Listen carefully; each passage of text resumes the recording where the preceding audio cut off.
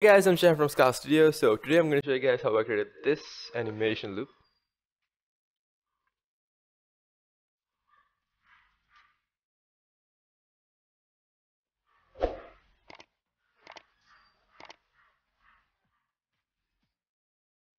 I have a bunch of other beginner-friendly tutorials on my channel as well, so you guys can check them out. And with that said, let's get on with the tutorial. You can also download the project file from my website at skylarglobal.com, link in the description. So we're going to start by selecting everything with A and deleting with X. And now I'm going to add a curves path and tab into edit mode and select everything and move with GX while pressing Ctrl so that it snaps into the grid. And I'm gonna make sure my last pivot point is on top of our origin. Now I'm gonna select some of the vertices in the middle and pull them up with GZ and pull them down with GZ as well, and just make it look a little curvy. And now I'm gonna add a curved circle and move it to a side. Tab in edit mode, select the top and the bottom vertices and scale them down in the y-axis with SY. And now I'm going to move them down a bit as well. Select our first path and go to this tab over here and select the geometry tab, and in bevel select object and the eyedropper tool and select the Bezier circle. Now your curve will look something like this. So what I'm gonna do is tab into edit mode, and with Alt S0 I can scale it down. And now I'm gonna select the first vertex, and with Alt S0 I'm gonna scale it down as well. And now I'm gonna go back to our circle, select it and tab into edit mode, select these 2 points and these two and scale them down with SY. Okay, looks good. Now I might select the middle vertex and push it back with GY as well, and select these 2 points and scale them down as well so that I have a sharp edge in the middle of our petal or leaf or whatever you're gonna call it. And now I'm gonna select the object and go to the modifiers tab and add an array modifier. I'm gonna deselect relative offset, select object offset and add an empty. Shift A, add an empty and play an axis. Select the object and select the empty from the drop down.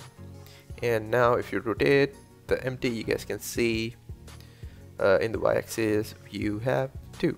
So I'm going to select the object again and increase the count to about 32. Now select the empty again and in the y-axis type 360, divide O/32, and we have a perfectly evenly distributed array. So now I'm going to select both the objects from our outliner and duplicate them with Shift D and move it forward with GY and a little bit more.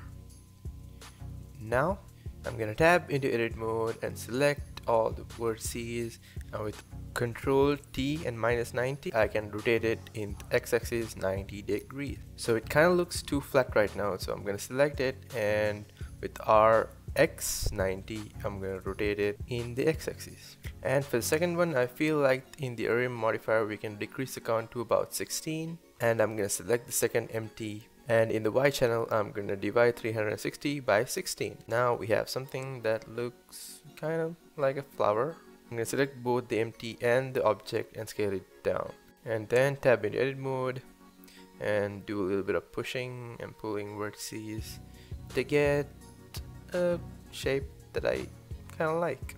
And I'm going to push this back, both the objects back a bit. If you don't push both the objects, the empty and the object, it's going to start looking wonky, so you have to select both. I'm going to tab back into edit mode, select these 3 vertices and pull them forward with G and Y. And now push the middle vertex back a bit and move everything back. So yeah, that looks cool for me for now. I'm gonna leave it like that. And now is a good time to save your file because it gave me a bunch of crashes. So it's better to save your file, and I'm gonna call it whatever I want. And yeah, now we're gonna move to the shading tab, select your object and create a new material. delete the principal BSDF shader and add a noise texture, and make sure you have the Node Wrangler add-on enabled. Add-ons, Node Wrangler. Now you can use a few shortcuts like Control Shift to view our viewer node noise texture, and Control T to add a mapping and a texture coordinate map without having to select them and create them. So I'm gonna scale in the y-axis 5 and plug the UV into the vector, and we have something that looks like that. And I'm gonna make the x-axis 0 and the z 0. Z of course doesn't work, but yeah. So now I'm gonna add a color ramp and get the black and the whites closer together. Something like this looks very nice for now. And also I'm gonna add a mix shader and plug it in between, plug the color into the factor, and add an emission shader.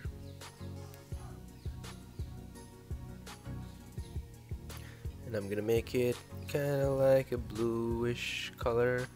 Increases the strength to about 75 or 10 for now. Yep. And I'm gonna add another emission shader and make it black.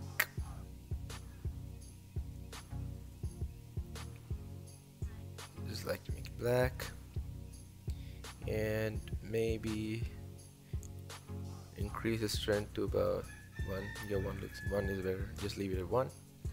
And play with this white and the black values until you get something you want. So something like that looks okay for me. What I'm gonna do is select the other object and add the same material to it, and yeah, that looks good as well. So now what I'm gonna do is add another noise texture and leave it on top, and with Control T add another texture coordinate and a mapping node, and plug the UV into the vector, and add another mix shader and plug the mix shader into the mix shader's bottom socket over the top, and add another emission shader. And I'm gonna make it something like a yellow value and plug the factor of the noise texture into the factor, and you might make it something like yellow. Now if you view it, you have something that looks like that. So you can play with the scale, the detail, the distortion to get something cool. What I'm gonna do is add a color ramp so that I have much more control over what's going on in the noise texture. Maybe switch the slots, and yeah, maybe that looks cool as well. So I'm gonna decrease the scale to something like this. Yeah, that looks good. So the thing about this is we can animate any of all of these, scale, the details, the mapping node, the location, the rotation, anything. So we can do all sorts of different stuff with these. Now I'm going to the world settings and making it fully black, and I'm gonna add a cylinder, and I'm gonna add number of vertices, make it 6, rotate it in the x-axis or x90, and scale it up so that it covers our flower or whatever you're gonna call it. Tab in edit mode, and in face select mode select the front face, and I'm gonna delete the front face. Okay, that looks cool, and I'm gonna scale it in the y-axis as y. And what we're gonna do is add our camera, go into 1 in the numpad, and with Control Alt 0 we can place our camera inside the cylinder. So I'm gonna add a material to the cylinder. I'm gonna make it 1 in the metallic and 0 in the roughness, and as far as I can see there's nothing, so I'm gonna apply screen space reflection, ambient occlusion, and bloom. Now we have some cool reflections over here and it looks kind of awesome. So I'm gonna pull my camera back with GY and place it somewhere over here. So now we can scale the cylinder and make all sorts of adjustments to your preference. And rendered view, make sure you save the file because it kind of gave me some crashes when I did it before. And you can also play with these trace, precision, max roughness, thickness, and those are all going to affect your reflection. And yeah, so stick to something you like. And what I'm gonna do is I'm gonna make it 180 frames, 179 frames, and loop to the 180th frame. And you guys can animate this with the empties and make some cool motions with the animating empties. So I'm going to add keyframes to the empties with scale and rotation, not location of course, because the location makes it kind of weird. So it's mostly scale and rotation. Both the empties, of course, you can rotate and get some cool animations going on. Like now I'm gonna move to the first frame and add a keyframe with I, and go to the 180th frame and add another keyframe. So somewhere in the middle I'm gonna make the Y axis something like 50 or something, yeah, and add a keyframe, and select the other empty, go to the first keyframe, add a keyframe with I, last keyframe with I, and middle somewhere add a few degrees, maybe 42 looks good, and I'm gonna add a keyframe, and all this animates. And also you can add a scale animation like this, like that. Whenever there's a beat you want, add a keyframe in the scale, and in the middle you can scale it up, scale it like that, and add a keyframe. So when you play it, when the beat drops, it scales up, and you can duplicate it, place it, and it drops like that. So yeah, there are a few ways. Those are the few ways you can animate this. And you can also animate always with the shaders. You can make it 4D in the noise texture, and make sure you save it. Make it 4D, and with the W you can get some cool animations there as well.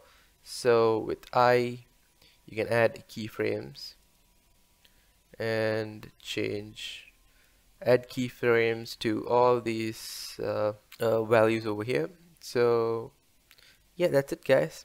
So if you guys make this tutorial, tag me on your work so I can see them maybe, and leave some feedback as well. So follow me on Insta. I'll be posting more of my work there before I upload tutorials, and I have a lot of videos like this in my channel, so you guys can check them out as well.